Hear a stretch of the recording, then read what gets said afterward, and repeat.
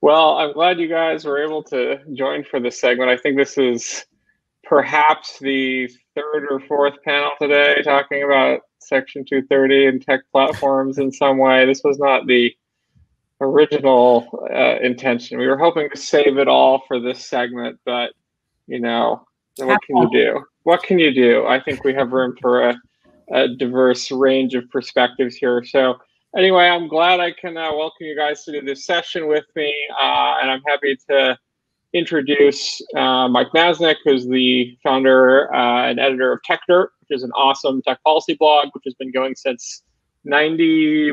How long has it been going, Mike? It depends on where you put the start, but 97, 98, thereabouts. Yeah. So like pretty early in the kind of early days of the internet and sort of cyber libertarian culture in Silicon Valley, and pretty good, reliable stream of takes on all things tech policy and all of the things my people here in DC are doing wrong. It's a great site to read if you haven't. I suspect many of the people in the audience are already avid readers of your content, or at least people tweeting in response to your content. And then second but not least, I'd like to welcome Gigi Sohn, who is a distinguished fellow at the Georgetown Institute for Tech Law and Policy. And before that, had a number of great positions in civil society and government, including the FCC, and I believe co-founder and head of public knowledge. Is that right? Which is a leftist center civil society group doing a lot of great work, also on these sort of conversations around tech regulation and tech platforms. So the topic we're here to talk about today is this idea of the techlash, which describes essentially a backlash both among kind of the people, a popular sentiment shift, and also among policymakers to be more hostile to big tech in general, tech platforms who are a little nebulous about exactly what the term means. It gets used in a lot of different contexts. And really, we're here to try and refine that discussion a little bit. The term techlash was coined in 2013 by The Economist, which suggested that the heads of these big tech companies would join oil men and things like that in sort of public demonology, and that we'd have a sort of revival of the trust busting and all of these sort of things we don't like about other big corporations. And I think it's fair to say that in recent years there has been a shift, both among Democrats and Republicans, to be more hostile to tech in different ways. I remember not long ago we were talking about the GOP as the sort of party of Uber and embracing innovation, and we were all very friendly. And all of a sudden now we have Josh Hawley joining progressives, wanting to break everything up and regulate it and abolish Section 230. President Trump and perhaps the next President Biden are in agreement that we should scrutinize tech companies and revoke Section 230. And so there seems, at least on the surface, to be some amount of overlap. But I would, shoot it to you guys now to see first, what is this idea of the techlash? Is it even a coherent concept? Is it a term you guys see as sort of meaningful and useful, and how do you define it? And I'll start with you, Gigi. So I don't think the techlash, I think you said it right, Zach. The techlash means several different things to different people. To some people, it just is a pushback against technology generally. They think it's bad for people's health and well-being. They think it's bad for civic discourse. They're just like anti-tech, Luddite, whatever you want to call them. That's not the techlash that I deal with every day, and it's not one I ascribe to, because I actually think technology is doing a lot more good than it is bad. But the techlash that I deal with every day is the pushback, the reaction both by the public increasingly, which is something I want to talk about later, and policymakers to the size and the power of the biggest tech companies and the way they wield that power to have an impact on our economy, our personal privacy, our politics, and our public debate. And I think that's where you're starting to see, is it coherent? I don't know. Is it meaningful? Yes. And is it changing? I mean, I think if you'd asked me even 6 months ago, 7 months ago, and asked me, does the public care, or is this like an elite concept that, only people inside the Beltway care about? I would have said, Yeah, I fear that that's the case. I think that's changing. And I don't want to talk about it now, but I can talk about some of the polls that have been issued recently that show that public opinion on a bipartisan basis, and sometimes more Republican than Democrat, is going against the power of these companies. The big question is, what do you do about it? And I think that's where there's more of a partisan divide. Yeah, I think that's absolutely right. Mike, I think we may have lost your video. Is your audio still there? I can hear you. Can you hear me? You can hear us. Yeah, we can hear you. I can't see you. I can still see myself. Very pixelated. I'm very pixelated. How ironic. Yeah. You're being deplatformed. Yes, as you're, It's coming after you. They're violating my Section 230 rights. So, Mike, I'll kick the same question over to you. What do you think about the idea of the Techlash? I mean, is there something that you could call the Techlash? Yeah, sure. I mean, there are a lot of people who are mad about certain companies and certain actions, but it is not a coherent concept at this point. And I think that I think it started out in certain policy circles, and it started out with certain media folks.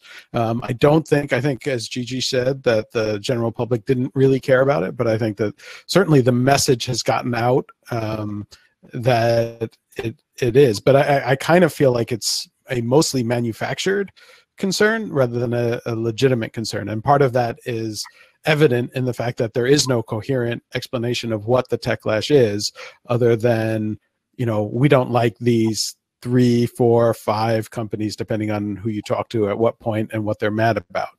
And so there's clearly some sort of anger directed at these companies. I don't know if it's fair to call it a Techlash, because it's tech is a much wider subject than just those 4 or 5 companies, but it does exist as a thing. I just think that it's anytime you try and drill down on what exactly people find the problem to be and how they would fix it, again, as sort of Gigi said earlier, you don't tend to get very coherent understanding or explanation.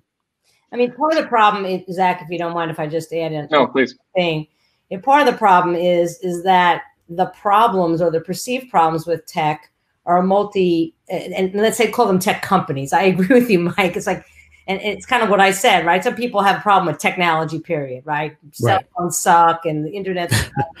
That's a whole nother story. But the problems that people perceive with big tech or the big tech companies, there are either 4 of them or 5 of them, depending on what day it is. It's multi-headed, right? It's privacy. It's like, I have no privacy. My data is being used improperly. It's content moderation, right? They take down too much. They take down too little. And it's competition, right? They're killing my small business. I have to pray at the feet of Amazon. So that's one of the reasons it's not coherent. Is that people are complaining about different things. I think they're all legitimate, but it's hard to have a cohesive political movement when people have different concerns.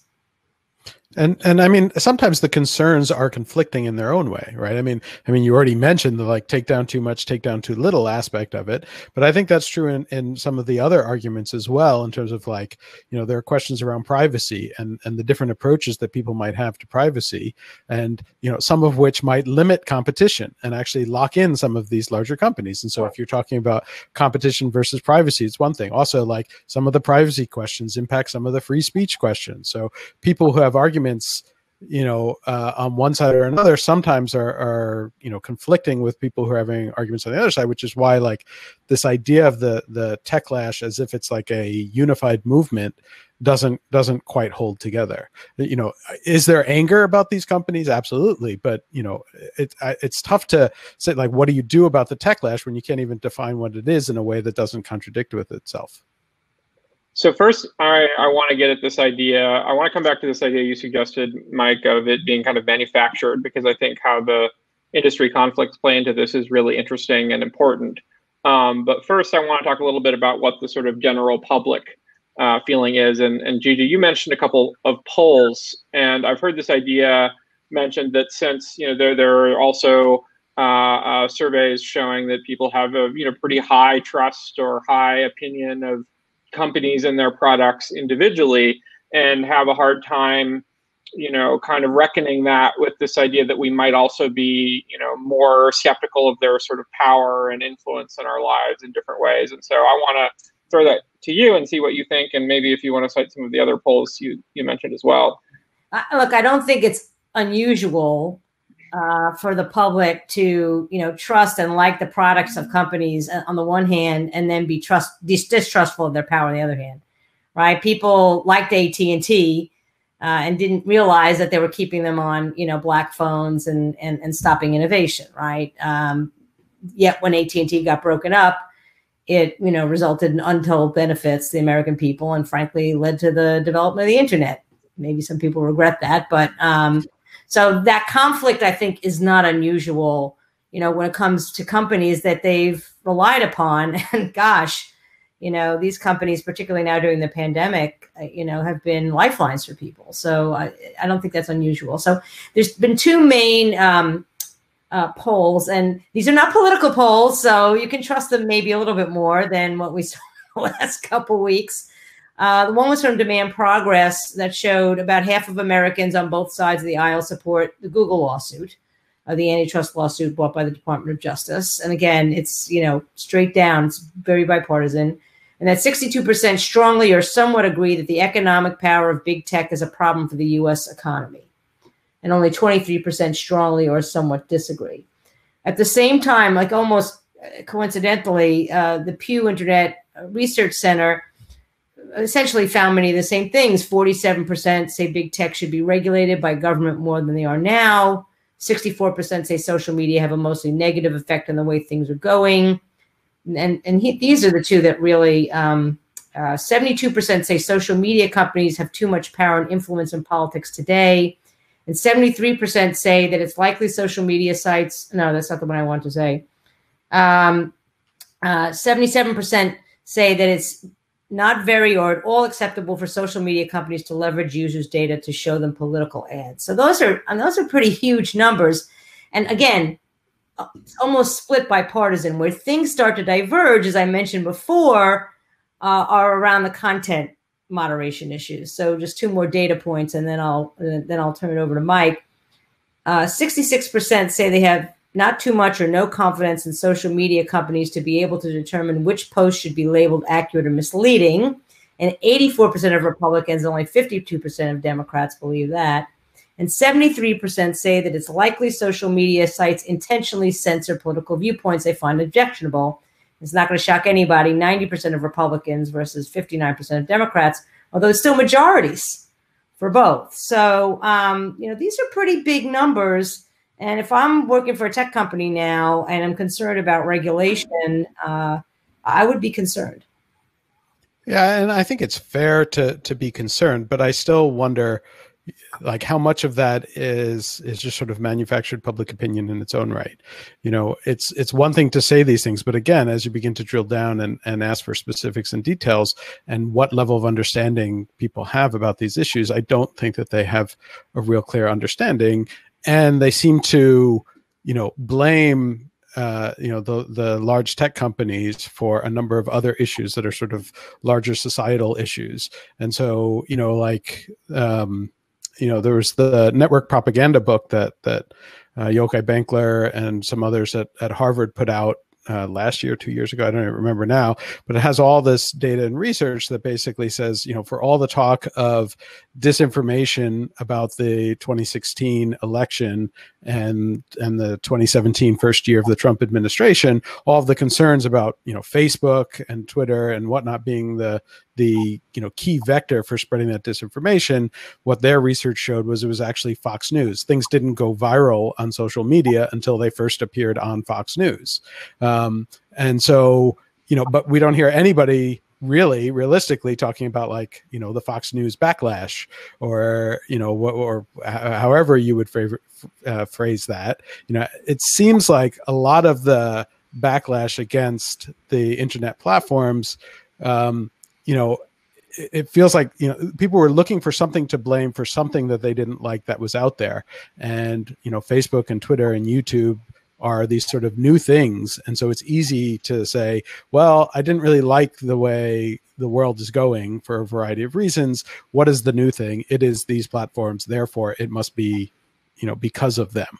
And that's not to say that there aren't problems with these platforms, but again, this gets back to the idea that there isn't this sort of coherent narrative that explains why these platforms are the problem. I can understand that people think they are, but the deeper you dig into their reasons, it just doesn't seem to hold together very strongly. So would you say that? Oh, sorry, go. No, you must have read my Twitter feed from this morning when I complained when Fox put out a missive saying that even if Biden wins the election, they won't go on president-elect. Look, I agree with you, Zach, that a lot, at least initially, and even to this day, the enemies of those 4 or 5 companies are manufacturing problems. And I particularly notice that the printed press loves to print every story possible that puts the platforms in a bad light. Like they'll do a front page business news story on a crappy little hearing on the Hill and not cover anything that the telecoms or cable does, right? So yeah. There's no doubt in my mind that there is a concerted campaign by, we'll call them collectively the enemies of tech, and they even include some tech companies, to put the spotlight, divert it from them and their problems, and Fox is another one that's behind this, okay, and shine it on social media. So yes, I would agree with Mike that there's far too much attention on 4 companies, where instead of a bunch of other consolidated industries, including industries that impact our democracy and our public discourse, and media and telecom are 2 of them right there. So this idea, of sort of this manufactured part of this discourse, you alerted to, maybe Rupert Murdoch, talking about things like Section 230 or the sort of hotel industry going after the statute because they don't like Airbnb, or there's all of these conflicts, kind of Yelp and Google, or Oracle and Google, or the UPS guys putting out this narrative that the post office is subsidizing Amazon, which makes it into the hearing and the antitrust report and so forth. Can you both talk a little bit more about, particularly for people outside of DC, I think it's hard to understand that there's this sort of influence PR ecosystem that manufactures these narratives. Yes,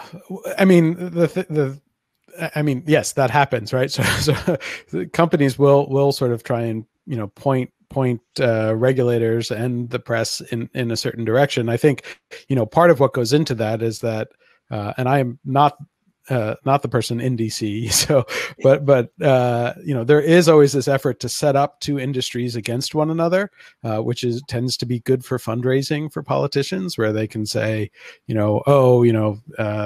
have to regulate this industry or pass this kind of law, and suddenly a lot of fundraising happens around a particular bill. And so there have always been issues where you sort of try and set up what is the conflict, and you always pick sort of 2 large wealthy industries in order to drive as much fundraising as you can. So I think there's some element of that.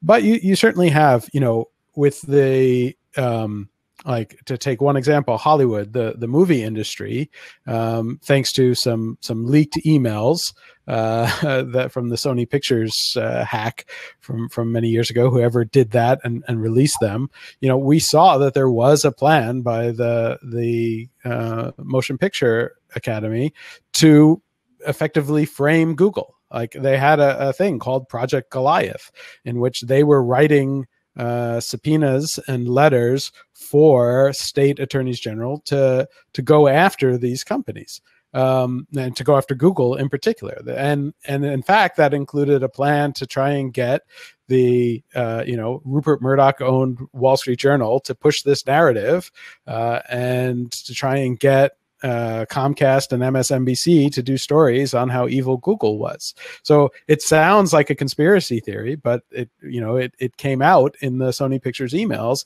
that this was exactly the plan, that they decided that Google was a problem. They didn't like the way Google had impacted their lines of business, and therefore they had this whole strategy to sort of tar and feather the company. So, for all the discussion about how much money in lobbying the tech companies spend, the telecoms in Hollywood spend far more. And, particularly, the telecoms and cable, they basically have a lobbyist, whether they're on staff or they're consultants for every member of Congress. Right. And I mean, doesn't Google also spend quite a lot of money? They do, but it's not as sophisticated. Okay. As I think we've seen in this last election, the fact that you have money doesn't necessarily mean you're effective. All right. The companies that I deal with have had lobbyists for 100 years. Okay. And they know how to lobby, and not just in the federal government, also in the state government. Right. Which is not, that's meaningful right now. So it's much more sophisticated. It's much longer relationships.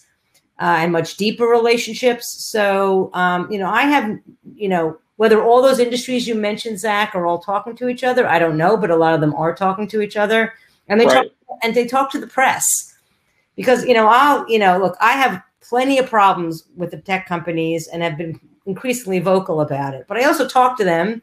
We're, allies on issues like net neutrality and broadband competition, that sort of thing. And I'll say to them, why don't you try to push this narrative about, this campaign against you? Well, nobody will listen to us, Gigi. So their press isn't as sophisticated. Their lobbying isn't as sophisticated. They don't have the same relationships. And, as much as we do battle with the other companies, they're really good at what they do.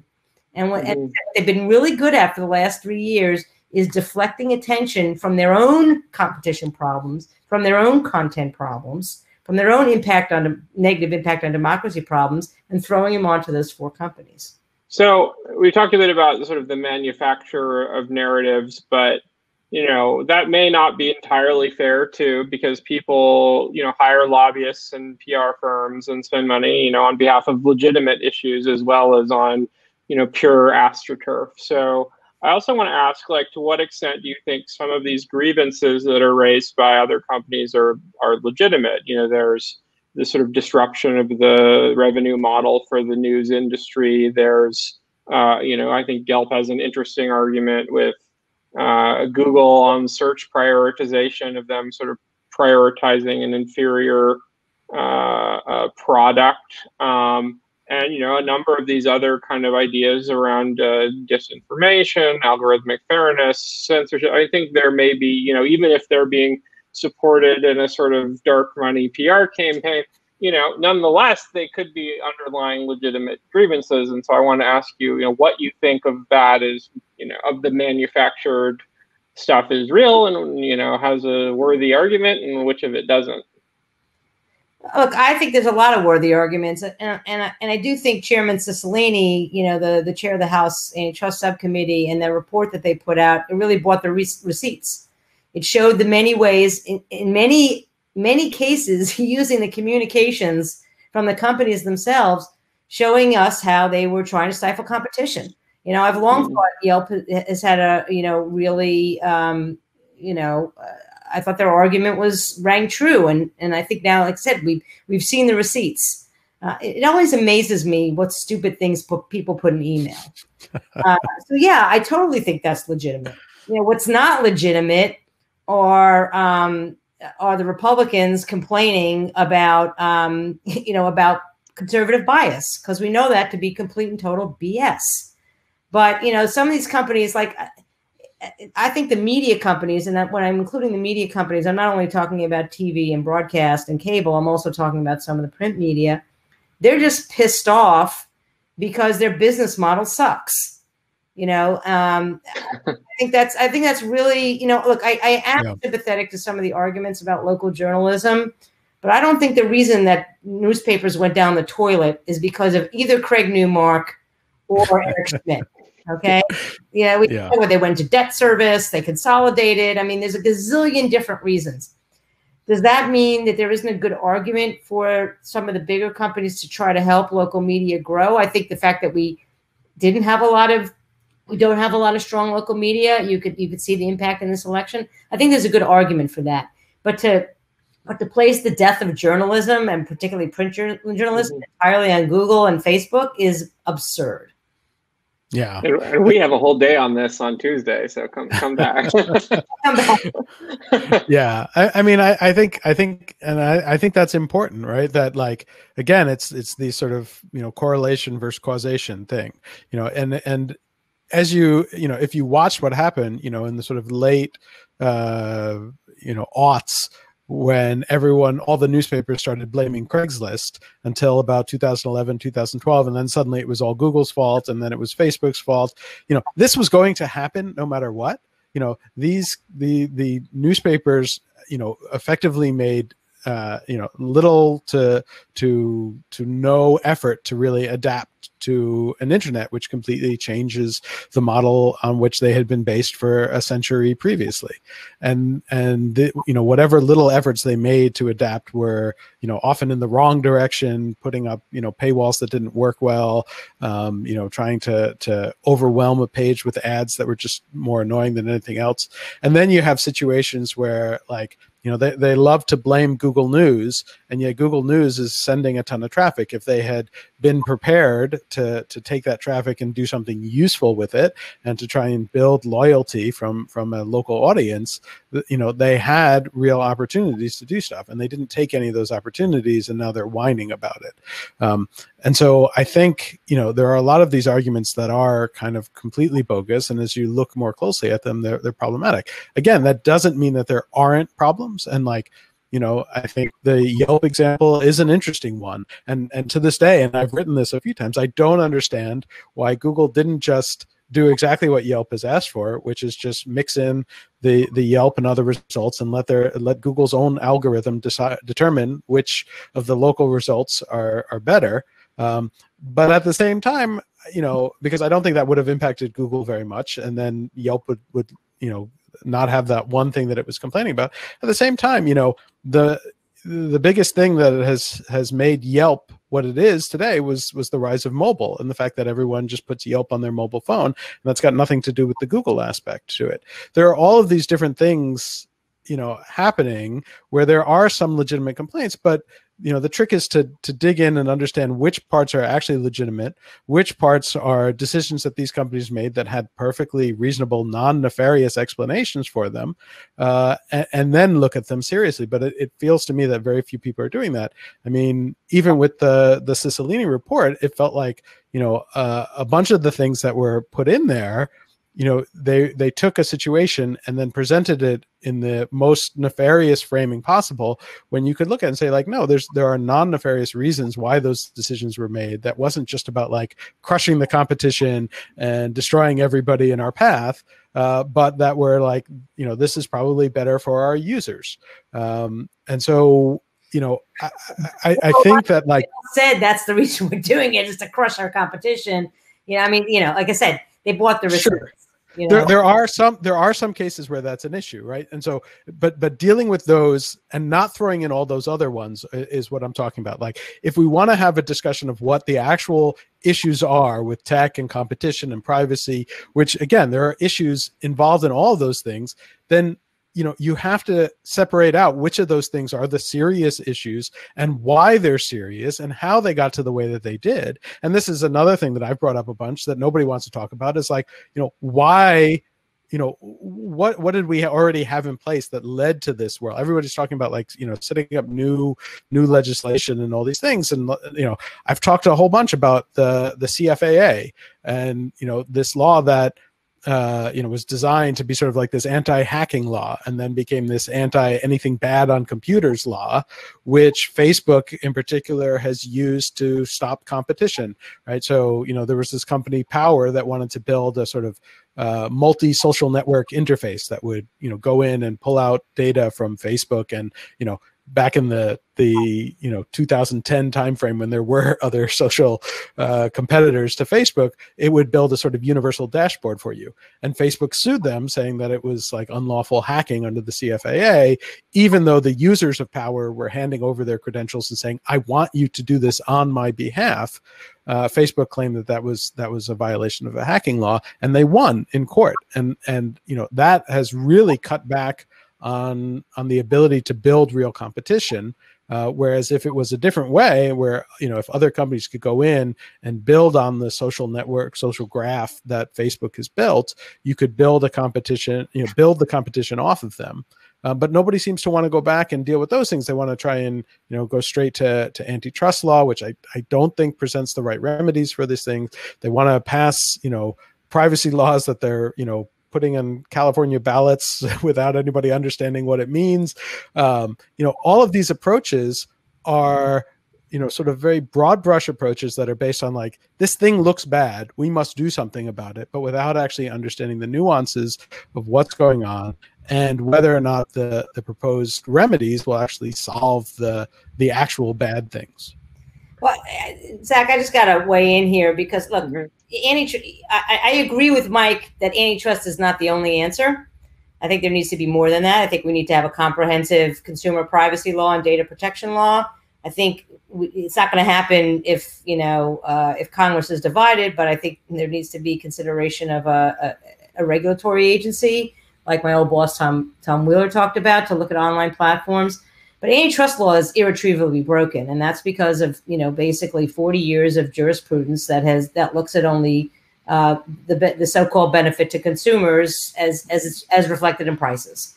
So I think if there's one thing that Congress should be doing, and Congress perhaps could do under a split government, is to try to strengthen the antitrust laws so they're not meaningless, because they're almost meaningless now.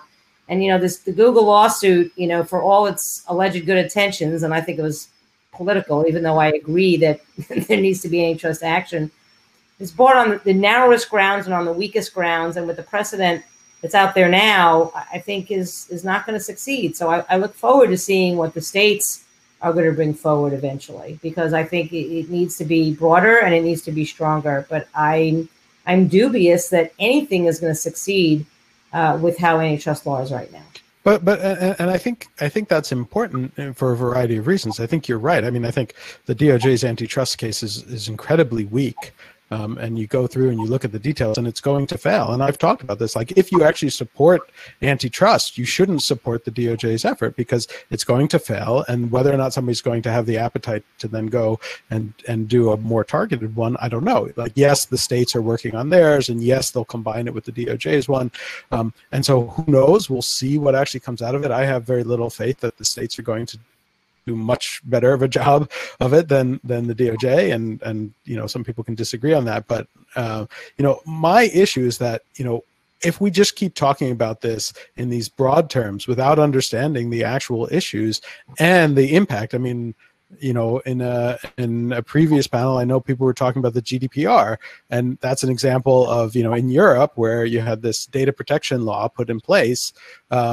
And as a whole bunch of people warned, all it's really seemed to do is give more power to Google and Facebook, even though everybody, when they were talking about it, were saying, oh, we're finally going to, rein in the power of Google and Facebook. And all they did was create this massive compliance cost, which Google and Facebook can handle, and everybody else gets screwed. And so, I'm really concerned about all of the rhetoric around the Techlash. And that includes on the antitrust side, that all we're going to end up doing is just empowering these large companies and sort of locking them in as, these are now highly regulated entities, and sort of block out the ability of competitors to come in and chip away, as we've seen happens over and over again in the tech industry. But they don't have that ability. That's the problem. Look, and I'm with you, Mike, and you've seen, in my rhetoric, particularly around Section 230, everything that's been proposed in Congress so far would screw the little guy, and Facebook and Google and Twitter would handle it just fine. So I'm with you 100% on not throwing out the babies with the big bathwater. But, I still think there are targeted ways. And yes, understanding is really important. That's why Zach's work on reviving the Office of Technology is yes. important to handle some of the problems of the big companies. Yeah, and I don't disagree. I want to see what those arguments are, because I feel like I haven't seen the really good argument. Could there be a good argument for how antitrust would help deal with these problems? Maybe. I just feel like I haven't seen it. And all of the arguments that I've seen and all of the remedies that I've seen suggested, I don't think actually helps. And that's my problem with it. And I feel like so much of it is driven by this feeling that like, oh, these companies are bad, therefore we must do something about it. I did this sort of experiment. I can't remember how long ago, because time has, lost all meaning these days. But where I did this post once where I said, do people want a better Facebook or do they want a dead Facebook?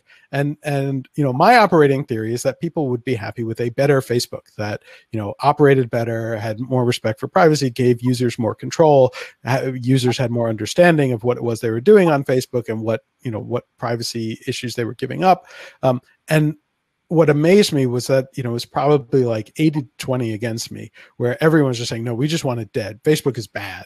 And like, that's not a policy, right? That's not a coherent rationale for doing anything. And yet it feels like so much of the whole Techlash discussion is exactly that. It's that these companies are bad. Something must be done. We must punish them, that it's punitive, not how do we make a better situation. And that's what scares me about it. Look, I want 5 Facebooks. That's what yeah, no, I want 1,000 Facebooks. I want 20,000 Facebooks. I want to be able to set up my own Facebook and not have to worry about Facebook, right? So, but like, how do we get there? And I worry that a whole bunch of the remedies that people talk about, including some of the antitrust remedies and certainly a lot of the privacy remedies, do the opposite of that. And they will make it impossible. They will say, Facebook has to lock down this data more carefully, and they have to be this carefully regulated entity in which we will review everything that they do. And that precludes and actually cuts off the ability of creating the 5, 10,000 million Facebooks that would create a more competitive scenario. So going to that point, in the final few minutes, something I thought was really interesting in Jack Dorsey's testimony recently on the Hill. He talked a lot about their work on decentralization as an experiment for the direction the platform should go. Talked about this idea of algorithmic choice, where they might open up a variety of sort of third-party algorithms for, basically your kind of Twitter feed. This seems to play into some of the ideas you've talked about a lot before, Mike, and also Gigi. I know PK is now doing a lot of stuff around interoperability, probably in a little bit of a heavier-handed way than Mike would propose, but I'd be really curious what you guys think of that direction from Twitter. I'm in favor of empowering users as much as possible. Data portability, interoperability, algorithmic choice, choice, privacy choice, right? Which you don't really have all that, or at least not intelligently, or one that anybody can understand. When Alvaro Bedoya, who people don't know is one of my colleagues at Georgetown, a privacy expert, can't figure out how to protect his privacy on social media, neither can you. So yeah, I'm all in favor of giving consumers real tools to make choices so they can have the experience that they want. I don't think that substitutes for competition, but it's a good start, because, even if we put in place some of these remedies and the remedies work, it's going to take time. So in the meantime, we need to give people the ability to have the social media and, microblogging and, whatever experience that they want to have, rather than having somebody on high do it for them. And, one of the things that I really admire are some of the business models like Wikimedia, like Reddit, where it's not like the content moderator on high, it's the community doing the moderation. And that seems to work a lot better with a lot less drama than hiring professional content moderators, half of whom have to go to a psychologist because they're nuts. So I'm all in favor of it. But I don't think ultimately that's not the ultimate answer. The ultimate answer is more competition whatever way we get there. And I think that drives competition. Is, you know, I really think that is a way of getting there. And I'll note that, you know, Twitter is going in that direction, or they're attempting to at least. And they didn't need a sort of law to get there, and they didn't need a regulatory push to get there. They see it, I think, you know, as a way to compete with Facebook and to avoid, you know, Facebook taking over the entire internet. And they realize that this is a way that they have to go, and they're experimenting with it, and we'll see what happens. I know that they've been working on it, you know, a bunch behind the scenes, and they're trying to get some stuff out there. Hopefully soon there'll be some more public information about it. But I think that there are real opportunities there. You know, if there is that kind of interoperability and a focus on, you know, exactly as Gigi said, you know, giving more power to the end users, and, you know, allowing the competition to grow naturally out of that. You know, that's the, you know, again, to me, it's like the biggest thing standing in the way of that is, again, the CFAA. I think, honestly, if you did CFAA reform and you started to see, you know, experiments like Twitter start to play out, you know, a lot of these questions start to go away. You know, you start to see there's an opportunity for somebody to build a better Facebook, and for people to use it without losing contact with everybody on Facebook. If you can communicate from your alternate Facebook into Facebook and back out again, then the power and the hold that Facebook has on all of your data becomes less and less, and that becomes a huge opportunity for all sorts of entrepreneurs. Well, we're about at time, so I think we'll have to leave that as the last word. I'd like to thank you both for having a fascinating conversation. I'm sure we could talk for quite a lot longer on some of the intricacies of these issues and where we might be headed, but we'll have to save that for next time. So thanks again for an awesome discussion. Well, thanks, Zach. Thank you. This was a lot of fun.